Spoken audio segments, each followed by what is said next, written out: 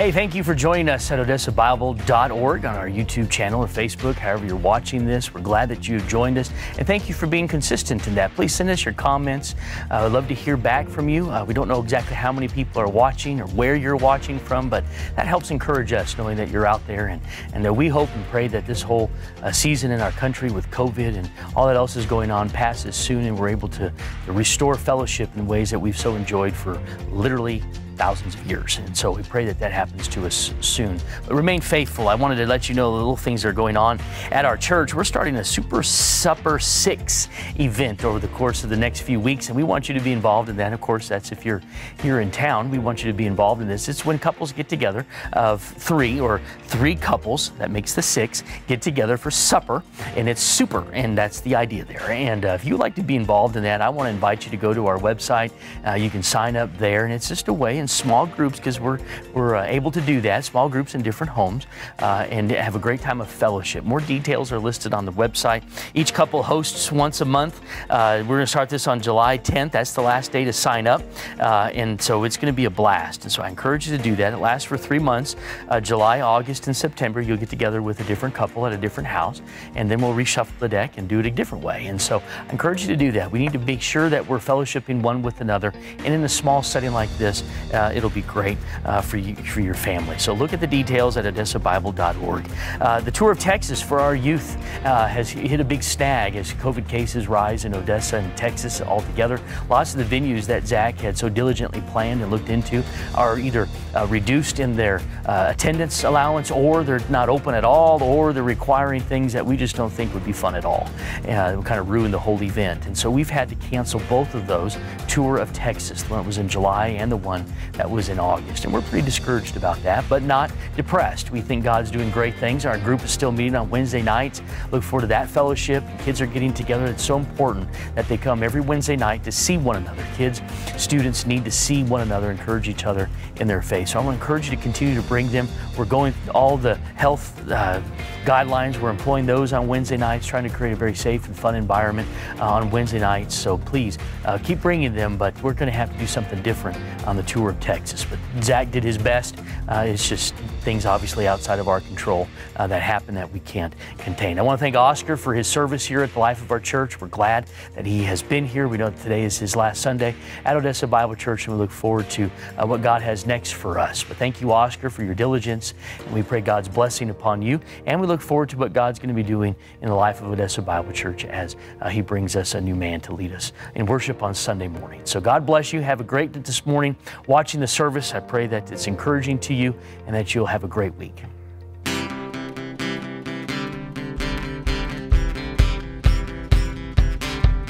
Praise the Lord, everybody.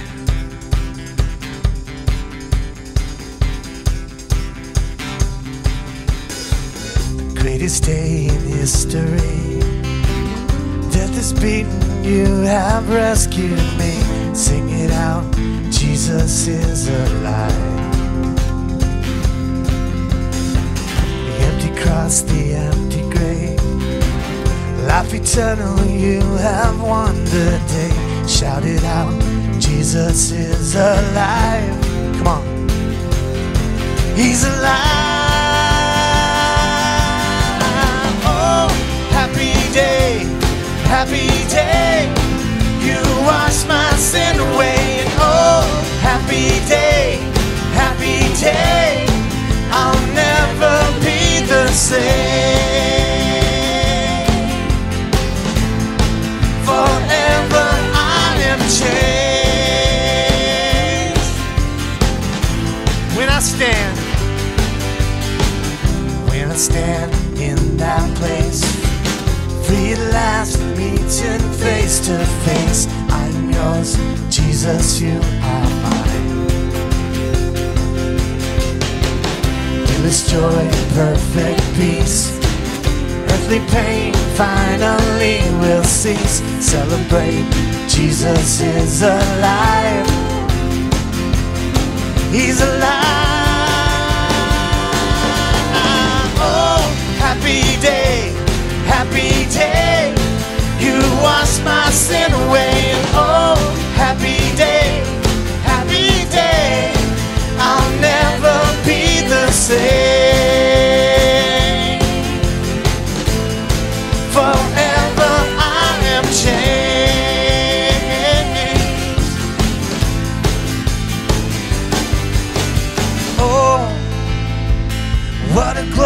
day. What a glorious way that you have saved me. Oh, what a glorious day. What a glorious name. Oh, happy day, you wash my sin away. And oh, happy day, I'll never be the same. Forever I am changed.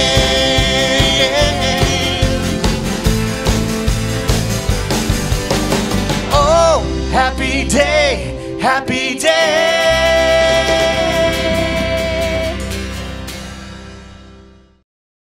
Well, hello again, Odessa Bible Church, and all those who are watching this, wherever you might be. We're so glad that you joined us again today. We have lots of things coming up in the life of our church. One of them I want to mention just real briefly is that is a treasure camp for our students, our littles, pre-K through 5th grade, coming up on July 14, 15, and 16. And we'd love to invite you to be a part of that. You can go to odessabible.org to find out more information, but it's also for the moms and dads, married couples. We're going to be doing a marriage conference, parenting conference at the same time. So the kids are going to break off and go to a camp right here on campus, and then moms and dads, we want you to stay. We want to be able to help prepare you in your marriage and prepare your kids, and so we want to be able to transfer some of these parenting skills and communicate what makes marriage work. And we're doing this with New Life Church. That's my friend, Pastor Tim Halstead, and his ministry, and you'll enjoy hearing him and seeing him, and we're going to have a great time. So I want you to go and sign up and be a part of that. You can go to odessabible.org and see more of those details. I want to take you to your Bibles this morning and remind you that we're in the book of Romans, and we started that just a few weeks ago before Father's Day, and we talked about Romans chapter 1, 1 through 3, verse 20, and we looked at that and asked a simple question: how much more can you take? And it's kind of comical, but since then, I've noticed that things are getting worse. Have you noticed that too? 2 weeks ago, we drilled down on the condition of man and left here really with a gloom and doom feeling.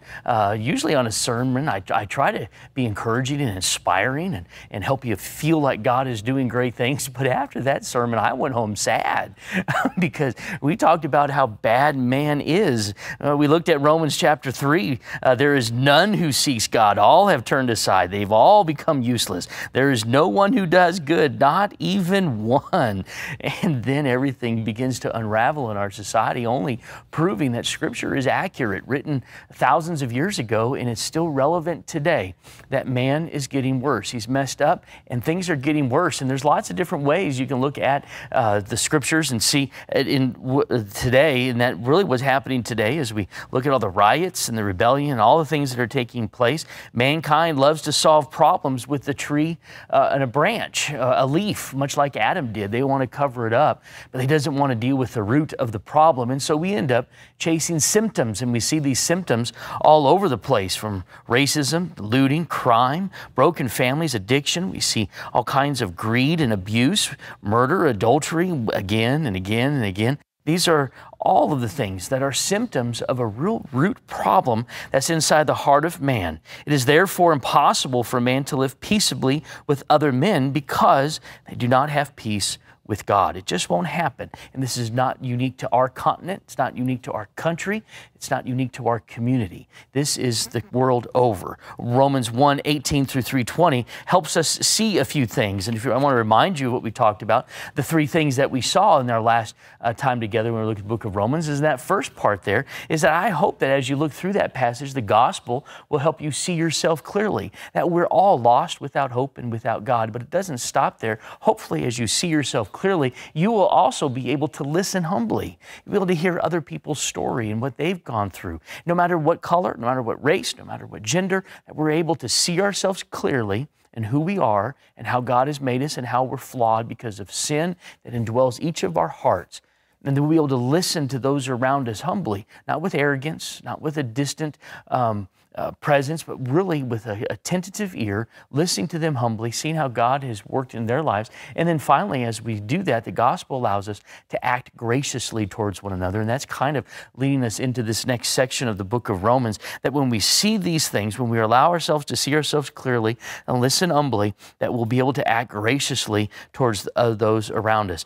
Romans 3:21 through 31 is really a summary of the whole gospel. If you were to memorize a section of Scripture, if you were to really want to get a nutshell of what God is doing in the gospel, this is the section of Scripture. In this passage, we said God demonstrates to everyone of His attributes in bright, dazzling color. We see His sovereignty, His wisdom, His power, His love, His grace, His omniscience, His inclusive plan for redemption of all man, not just the Jew, but the Greek, the Gentile, all man, all race, everywhere. God's display of His power is there, because it says, but now apart from the law, the righteousness of God has been made manifest. And Paul is going to unpack that in verses 21 through 31. When you get to 30 or 3:20, you're just exasperated, you're defeated, it feels like doom. But then you get to verse 21 and it says, but now God. And God works in such a powerful way that He leaves nothing unhindered, nothing uncovered. He takes care of everything. And we see Him clearly for who He is. And when we look at the creation story in Genesis chapter 1 and 2, we see this powerful, almighty God of creation, and He does all of these powerful, great things. They pale in comparison to what He does in chapter 3 of Romans 21 through 31. All of creation, it just looks like child's play when you get to what God does in this section of verses here of the saving of mankind. You know, I like to do yard work. For me, it's kind of fun to watch things grow. I enjoy being outside, and it's a ton of work, especially as our experience was last week. We had a ton of hail that knocked down seemingly every leaf and branch from every tree within 5 houses of my house. We spent a whole day picking up leaves, and so normally yard work is fun, except that day. But when you do yard work, you're always fighting these little things called weeds. And I'm sure you've done this. You go in the backyard, you see a weed, you reach down and you pull it out. And you know, the goal of pulling out a weed is real simple. You want to get it root and all. When you pull it out, you want to pull out from well below the soil. You want to get this long, ugly root that's there. We've all done this too. We reach down to pull out that weed, and we end up just breaking off the top part of it, and we leave in the root. And that root is terrible, because what's going to happen in just a matter of days, it could be weeks, I don't know, depends on the weed. That weed is going to grow back up unless you get the root. Until you get the root removed, the condition will not improve. And that's really what we're fighting in our culture today, is we're trying to pull the weeds out, but we're not getting to the root of the problem. We're clipping off the top. We're getting to what we can see, but we're not getting the root. Until you remove the root, the condition will not improve. It just doesn't work. And this isn't the first time that we've had civil unrest in our country. This isn't the first time we've really had racial divisions exacerbated, looting, riots, or turmoil. And we're not the only country who's had these. This happens the world over. See Rwanda in the 90s, see Venezuela in the 90s, Cuba, China, France, every single country on every continent, you'll see the same symptoms. Each new government, each so-called new movement, each leader of each party will say the same things, and they'll deliver the same mess. None of them get to the root. Until the root is removed, the condition will not improve. Only God can remove the root. Chapter 3, 21 through 31. That's God removing the root. Only God can do this. We don't need a revolution. We need a return to Christ. We need a gospel penetration all the country over. This is the only thing that will work. This is the only root remover. Only Christ can remove the root. And that's what Paul is driving at in chapter 3, 21 through 31, is a focus on Christ. It terminates the root of our sin problem. It eliminates that, and it reunites us with Christ. Our community, our state, our country, they need strong churches filled with people who are convinced of the same thing, that only Christ solves these problems. Only a revelation of who Christ is, so we can see ourselves clearly, listen humbly, and act graciously, can deal with the problems of sin and the root that is within. It has to start in the church. So I'm glad to see all those coming to church on a Sunday morning. I'm glad to see those focusing on their spiritual lives at home, watching videos like this. They're focusing on their relationship with Christ, because it is you a Christian who represents Christ in your community. It's you as a Christian who shows the way of reconciliation, not just with man, but with God. You carry the gospel with you. And so if you're able to attend. If you can't, watch, but never stop. The fate of our country rests not on an election.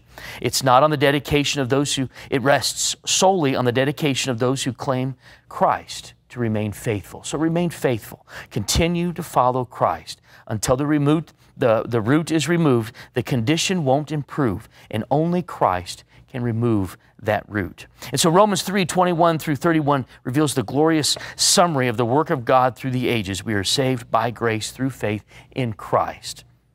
Faith, that's it.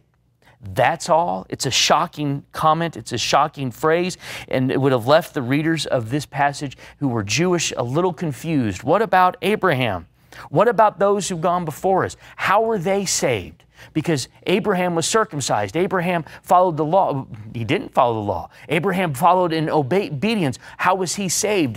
And Paul is going to address that in this next section of Romans chapter 4. And so today I want to look at Romans 4 through 5. I want to show you what this is, but let me give you a summary statement for it first so that you kind of understand where I'm going. Through faith in Jesus, God has credited righteousness, which results in the forgiveness of sin that provides peace with God and purpose for the man who believes, even in the darkest of days. And so this is a summary of this next section of Scripture here, and it's a great passage. We don't have time in this short video to go through it all, but it gives you an idea that God is at work through faith in Christ and has credited righteousness to those who believe, and that power forgives sins. If you have your Bibles, swipe to or turn to Romans chapter 4.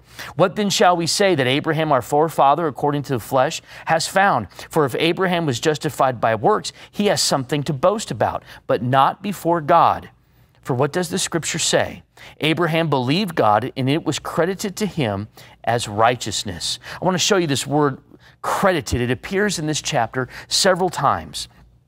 It's a lot. In fact, it's used 40 times in the New Testament, but 20 times in the book of Romans, and of the 20 times, it's used 10 times in this chapter. It's an important word. Look at the verse 3 of Romans 4:3. What does the Scripture say? Abraham believed God, and it was credited to him as righteousness. When you work for something, when you go to work, whether it's a salaried position, whether you're hourly, your boss pays you.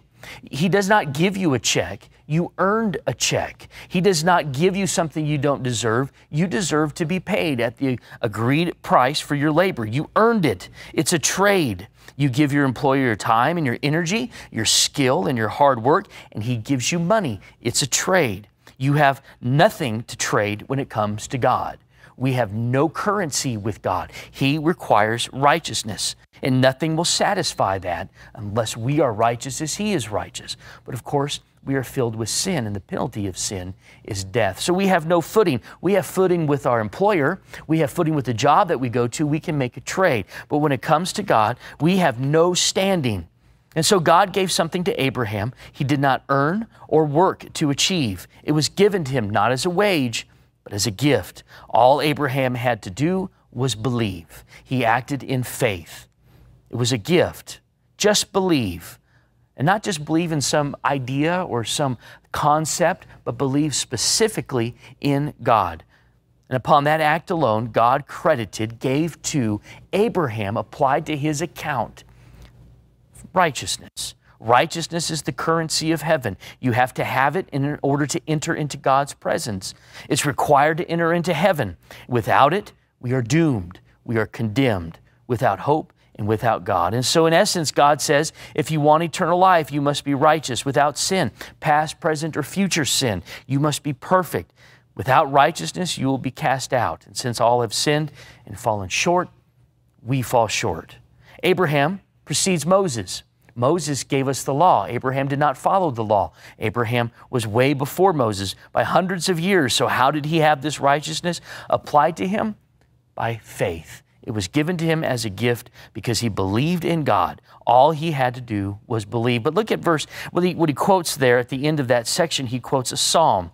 He quotes a psalm, and the one I like, you go back to Psalm 32, and it says this, Psalm 32, 33 through 4, it says, this is David speaking about a sin that he held inside of him. When I kept silent, my bones wasted away through my groaning all day long. For day and night your hand was heavy on me, and my strength was sapped as in the heat of summer. We can relate to the heat of summer here in Odessa. It's so hot outside, and that's what David felt in his heart when sin was pressing in and down upon him. He withheld that sin, and he did not seek restitution or seek reconciliation with God. He held it in. He did not confess. He held it in, and his bones were just broken inside of his soul. He just could not function properly. But then he says towards the end of that, and you have it quoted for you there in Romans chapter 4, it says it in verse 7, he says, blessed is the one whose transgressions are forgiven, whose sins are covered. Look at that next verse. Blessed is the one whose sin the Lord does not count against them,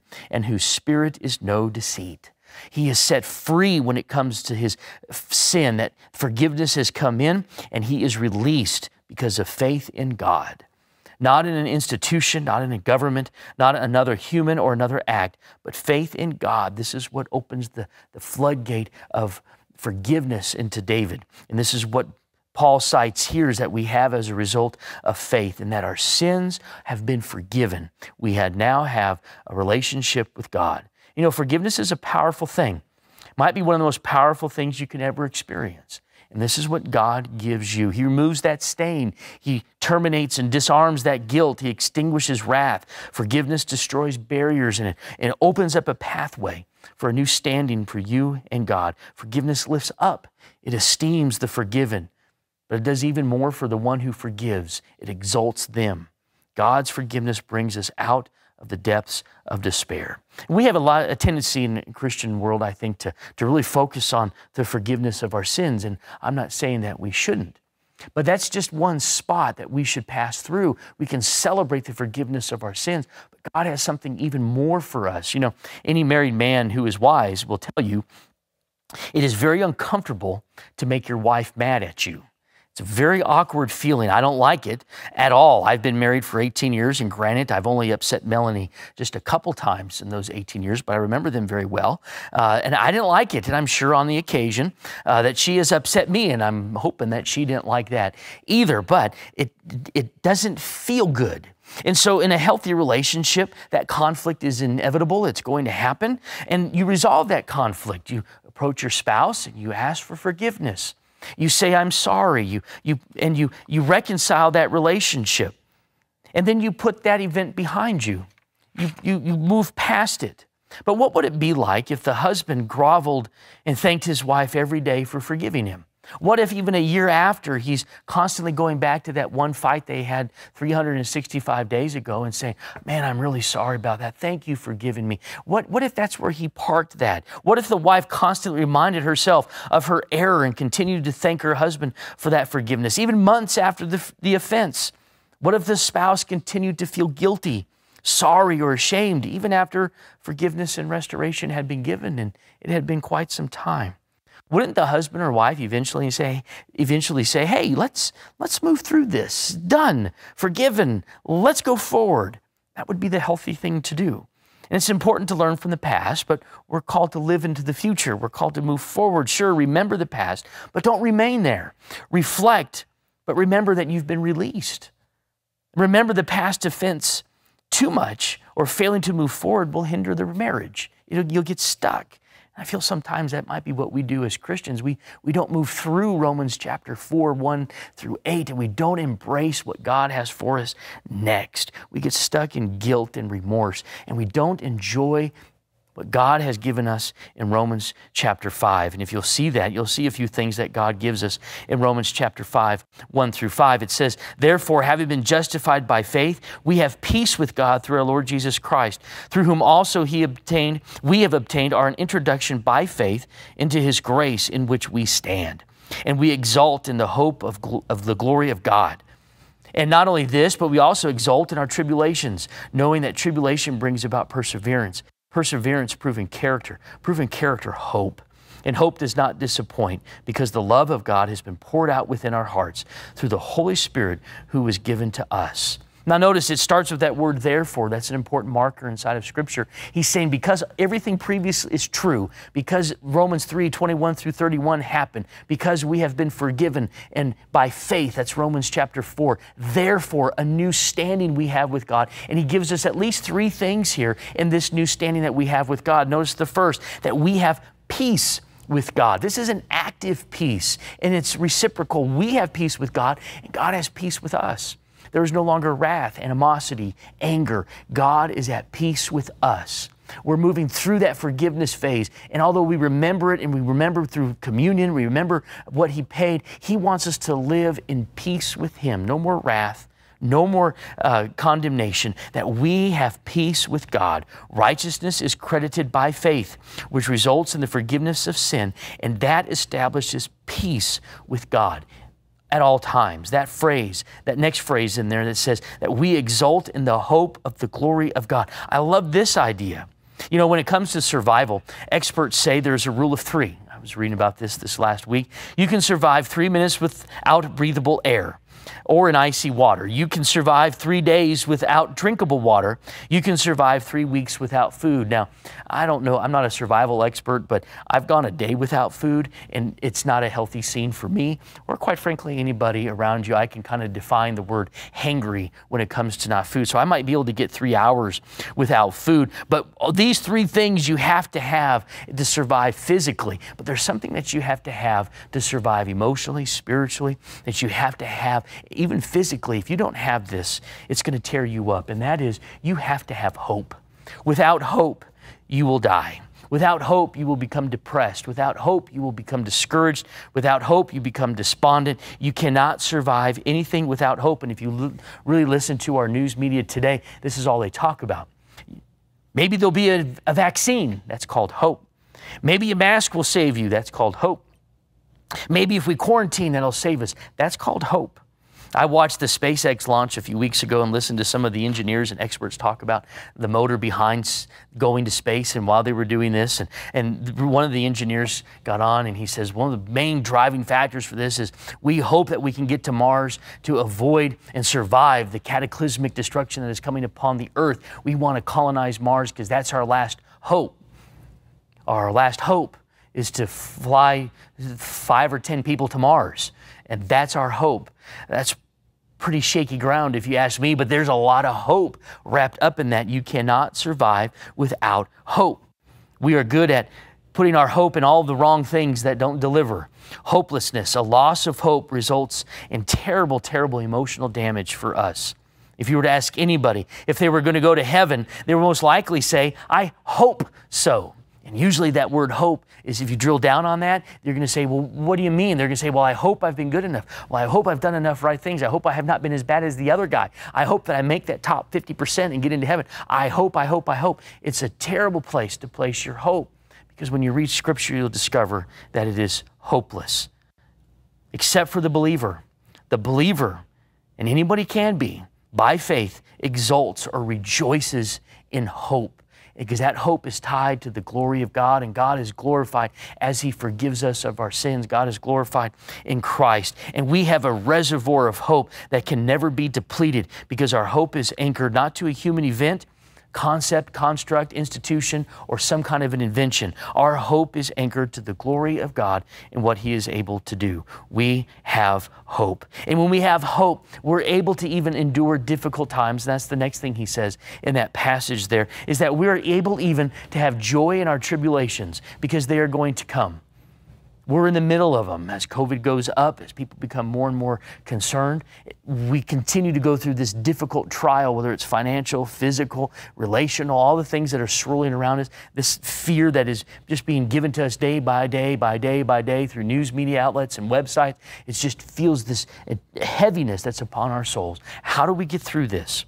Well, Paul says here that we have hope in God, that we have peace with God, we have hope in God, and we can rejoice even in our tribulations, that our tribulations are producing something inside of us. And he rattles off quite a list there in Romans chapter 5. If you look at that, he tells us what it produces, things that we all need. Our tribulations bring about perseverance, and perseverance proving character, character, hope. And our hope does not disappoint because the love of God has been poured out within our hearts through the Holy Spirit who He has given to us. The Holy Spirit indwells those who believe. And it's not just a trickle. Notice the word poured there. It's not just a little drip, that God is in His heavens just very, very carefully just dripping just enough of the Holy Spirit to get us through the day. The idea is that it is gushed inside of our hearts. It's poured into us. You know that scene? Well, if you were to be carrying a 5-gallon bucket of water and you were to drop it and that water just come gushing out, there's the Holy Spirit gushing into our souls. That's what we have. That's what our hope is tied to. It's because the Holy Spirit indwells us and He is able to take even the greatest of sufferings, the tribulations, difficult days of what we're going through today and whatever it might be in the future, because who has any idea of what this is going to look like in 6 hours, 6 days, and 6 weeks. It's a crazy time. But we have hope. We have hope in Christ because of Romans 3:21 through 31 and what He has done by grace through faith, because of who He is and how we can exult in our hope because it's in God. We have peace with God. We can have joy in our tribulation. We exult in these things. We rejoice because God has loved us. So how does this work tomorrow? What do we do with this information? I don't believe the Bible is supposed to be something read and studied on a Sunday and then shelved on Monday and then you go about it your day in a different way. I believe this is supposed to work for you tomorrow. And so the first thing is this: to the unbeliever, you have no hope. If you feel despondent, discouraged, and confused, you probably should be, because you have not Christ. Christ is what removes the root. And there's no improvement until you get to the root, and that is Christ. And so I invite you today to accept Christ as your Savior. All of these things are only going to become bigger and bigger all around us. Whether you're watching CNN, Fox News, whatever you're listening to on the radio, it's only going to cause more stress until you have Christ, until you can focus on Christ. And so I invite you to accept Him as your Savior. Simply acknowledge that you've sinned. Tell Him that you believe that He died on the cross for your sin and rose again, and invite Him to come into your life, into your heart. Believe in Christ. Embrace Him today. Call us when you do. Send us an email. Let us know so that we might be able to encourage you. But that's the beginning. That's what removes that root of rebellion, reconciles you to God so that you might have the hope that comes in Christ. Without it, you're hopeless. You should feel doomed because you are. And you need to embrace who Jesus is. And the offer is free for you to embrace right where you're at today. But to the believer, if you've already done that, I invite you to do this. Focus your hope. Focus your hope in Christ. We're tempted to anchor our hope in a scientist who will come up with a vaccine. Anchor our hope in a Supreme Court justice who will rule in alignment with our convictions. Or we're tempted to anchor our hope to an election where your guy wins. These are all shallow reservoirs. They run out. Every 4 years, they run out, and you're right back where you started.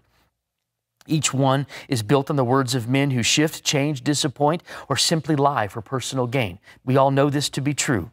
It's a terrible place for you to invest your hope. And so I'm asking you to focus your hope. Don't fall into this trap, always grasping for something new. You become addicted to the latest headline. Church, you're going to wear yourself out if you do that. You're going to end up depressed and angry, and no one's going to like you because that's what it is. You're depressed and you're angry and you're in a constant state of panic. Don't do that. Focus your hope. I'm not suggesting burying your head in the sand or ignoring our time. I'm suggesting that you spend more time away from the news than in it. I'm suggesting you find an outlet, not just inlets. Find different ways to serve.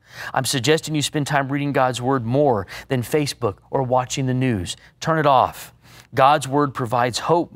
God's Word reminds you of what is to come, not what might come or could come. God's Word is sourced in God and is rocket fuel for the Holy Spirit who's been poured out inside of your heart. Give Him some of that. Spend your time in Scripture. We got a great Bible reading plan for you. You can download it at odessabible.org. It tracks along with what we're talking every Sunday. It gives you a psalm. It gives you another epistle. It's a great way for you to anchor your hope or focus your hope in something besides what's going on around you in the news or on Facebook or Instagram or whatever you're looking at that causes you that kind of stress. Redirect that stress. Focus on hope. And so my son was walking across the room the other day carrying a glass of water filled to the top. And he's walking, and as he's walking, he's staring straight at it, and that causes him to shake. And water is falling over, which of course I don't like inside the house. Who would? It's falling, it's shaking. And if you look at that cup, you're going to shake your hand and water's going to fall. And so how you walk across a room with a cup of water that's filled to the rim is real simple. You focus your eyes on where you're going. You look ahead, and it's amazing to me as I watch my son do that, as I watch other adults do that, if they would just take their eyes off of right here and focus forward, everything starts to level off, and they begin to walk calmly, and they begin to be able to handle what's in their hand with confidence, and they get to the other side. They focus their hope, not on the current circumstance of what's right here, but they focus on something bigger and better. They focus on the destination. So do that this week. Don't look at the right here and now so much to where you go so consumed by it that your hands start to shake. Look ahead. Focus on Scripture. Focus on the hope that God has given us in Christ, and allow that to carry you through the day. Father, help us this week to focus our hope on you. Father, those who are listening who haven't embraced Christ, may they do so. Those of us who have, may we focus our hope in Christ. It's in Jesus' name I pray. Amen.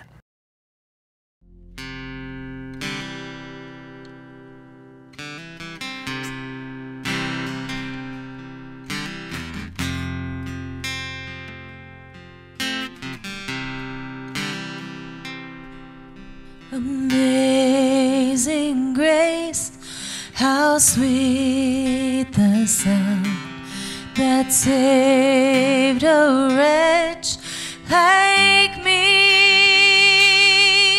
I once was lost, but now I'm found. Was blind, but now I see. 'Twas grace that taught my heart to fear, and grace my fears relieve. How precious did that grace appear the hour I first believed. My chains are gone, I've been set free. My God, my Savior has ransomed me, and like a flood, His mercy reigns, unending love, amazing grace. And God has promised good to me. His word, my hope secures. He will my shield and portion be, as long as life endures. My chains are gone, I've been set free. My God, my Savior has ransomed me, and like a flood, His mercy reigns, unending love, amazing grace. The earth shall soon dissolve like snow. The sun forbear to shine, but God who called me here below will be forever mine, will be forever mine.